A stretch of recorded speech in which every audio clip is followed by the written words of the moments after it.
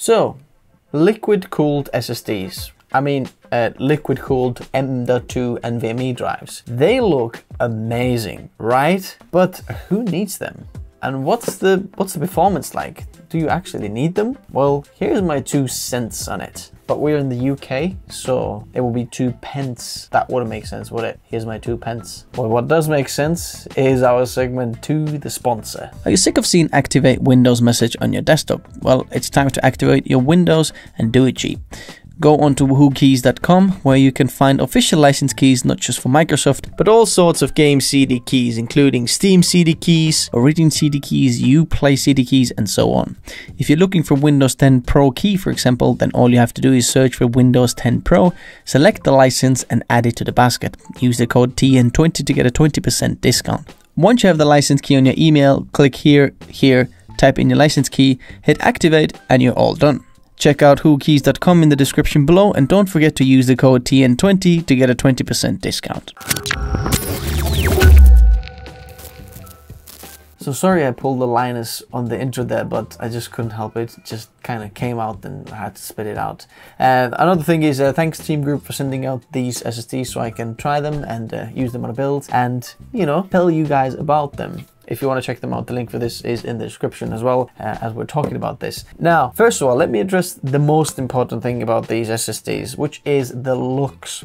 Now, they look absolutely fantastic. Personally, me, I think they're the nicest M.2 drives you can buy, okay? Nicest, well, it's not the M.2 drive that looks nice, it's actually the coolant or the heatsink that looks nice, or heat dissipation thing that looks nice, which is fantastic. I think this is the best thing about these. They look fantastic. You can make them any color you want, and you can, if you want to see me change the color, you can click up there and you'll see a video where I changed them, because from the factory they come blue, but these are orange to fit this orange and black build. So if you want to do that, check it out. Also, there is a little cover that you can slide on the SSD, and that covers kind of the filling part on the side, as well as the M.2 screw that makes it look very, very slick and nice. Because often you've got the like heatsink on the drives, and then the heatsink only covers the drive, but like a little bit of the end of the M.2 drive, NVMe drive, is actually out. You can see the screw and the end of the drive, whatever color that is, but in this case it's all covered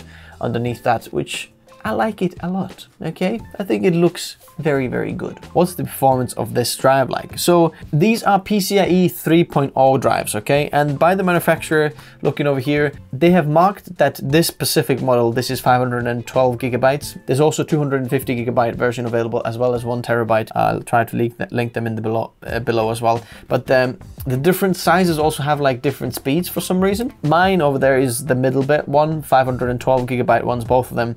And the read and write are advertised as 3,400 megabytes read and 2,000 megabytes write on this one. And then the 256 gigabyte one is 3,000 megabytes write and 3,000 megabytes read and 1,000 megabytes write speed. The 1 terabyte one is faster on the write speed, so 3,400 megabytes on the read speed and 3,000 megabytes on the write speed. So when I did the tests, what I got was 3,000 megabytes read speed, or 3,100 almost megabytes read speed, and 2,400 megabytes write speed, okay?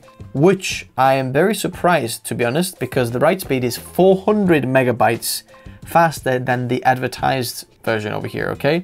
And I tested both of the drives, and both of the drives gave me the same results, about 3,000 to 3,100 megabytes read speed, and write speed 2,400 and something, so easily over 2,400, sometimes even creeping close to 2,500 write speed, which is very, very surprising. Now, if you're in the same case as me, then when I put both of these drives in and tested them, one of them only tested 1,600 megabytes read and write, and I was like, whoa, they've sent me a dodgy drive, something's wrong here. But no, that wasn't their fault, it was my fault. Now, when I switched the drives around and did the test again, suddenly the other drive is slower and then the first drive is faster.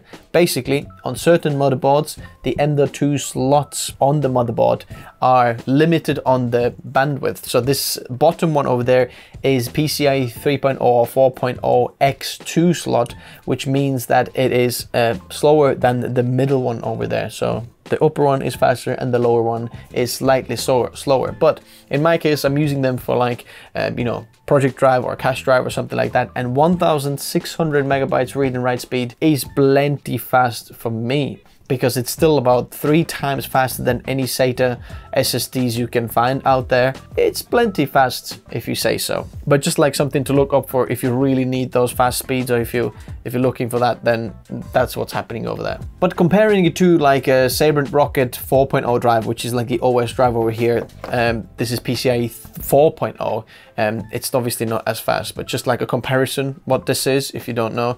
Sabrent Rocket over there, if I tested that one, I get like 5,000 megabytes, that's 5 gigabytes per second read speed, and 4.2 gigabytes per second write speed, or 4,200 megabytes per second write speed. Now let's talk about the thermals of this drive, okay? Teamgroup mentions that these drives can be up to 10C lower temps on these operating temps when using these, and you know, it looks like a good number, but to be honest, it's not really as much of a jump as anything's cheaper that you can go for. Sorry if my kids are loud downstairs. Because you can get a $10 like heatsink or something like that on Amazon, and it would give you similar results, if not better results. So basically, it's not so much about the thermals that this has been designed for, it's so much designed for actually the looks, and not as much as the cooling performance, if that makes sense, because there is no way that this heat can actually be dissipated from this liquid.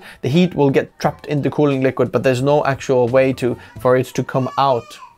But there's no way for this coolant to actually dissipate the heat or make it go away, because there's no way, there's no like heat sink on top of it, and you can't connect it to a loop if you have like a water cooling loop going on, because it's just not meant for that. There's only like a little filling port on the side where you can fill it and empty the liquid if you want to, but that's that. So basically the thermals aren't as impressive for it as the looks, if that makes sense. So another thing to mention here is the build quality, which is very high. The build quality, I'm super happy with, like working around with these drives and trying to empty them, and I filled it again, and honestly, whatever it's been used for, it just feels very high quality product, you know. There's nothing like you take it and you feel like, oh, that's a bit cheap or something's looking off. A very high-end product, okay? Plus, from the manufacturer, you're gonna get a 5-year warranty. Even if you change the liquid inside yourself, the 5-year warranty is in there, which is fantastic. So now let's talk about the size that might not be as good, or something you should also know when buying this. So first of all, the heatsink on it is quite big. So if you're planning to pack your PC, or if you're using on a small form factor build, or some of the motherboards have an M.2 drive on the other side of the motherboard, you might be struggling fitting that drive on the other side of the motherboard between like the case panel and the motherboard. Also, even over here, in this case over here, I had to use a soldering iron and actually melt away half of this second PCIe full card slot kind of locking plastic over there. You can see it on this build video if you want to check it out. It is a little bit tight when fitting sometimes over there, and just when you're buying it, it's worth probably buying it on Amazon. If it doesn't fit over there, you can send it back, say, look, sorry, it didn't work, or things like that. So worth double checking if this drive is actually going to work with your motherboard. In most of the cases, it's probably fine, but in some cases it might not be. Even this graphics card on top of this card, actually over here, and the top M.2 is actually slightly bent, or slightly on some kind of force. I don't think it's going to make a massive deal over here, and I tested it over and over again, and I got the same speeds and the connections are fine, but I can see that the graphics card is slightly pressing on it, and I'm not sure if this worked with all of the graphics cards, but on this Founders Edition of 2080 Ti, it is slightly pressing on the top one of the M.2 drives.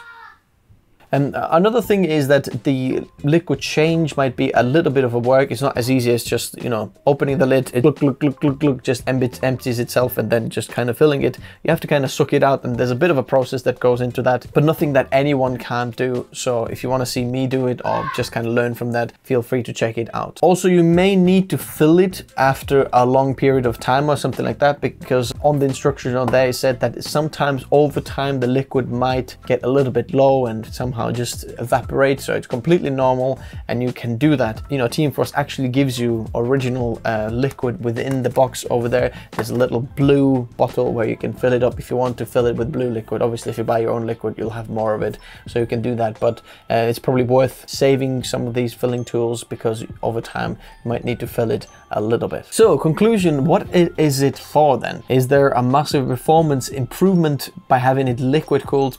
Not really. It's more for the looks. So if you want an SSD that just is something, you know, you show your friends, hey, check out my SSD, it looks fantastic. If you want something that is more bang for buck, it's probably worth checking out some other alternatives, but it's definitely the nicest looking Ender 2 drive I have seen. And if that is something you're into, this is the one to go for. Links below, by the way. So I would use it for like more enthusiast and gaming builds and things like that. If you're doing that. Workstations, which this is actually, they work fine as well. Obviously there's no difference. It's advertised as a gaming, SSD gaming Cardea Liquid. So there's no real reason why not to go with the workstation as well if you're using it. Obviously on the workstation, you're more concentrated on your work rather than looking at your PC, but that's that. So that was the wrapping up. Thanks very much guys for watching this video. Hit that subscribe button if you haven't subscribed yet. Hit that like button if you enjoyed this video.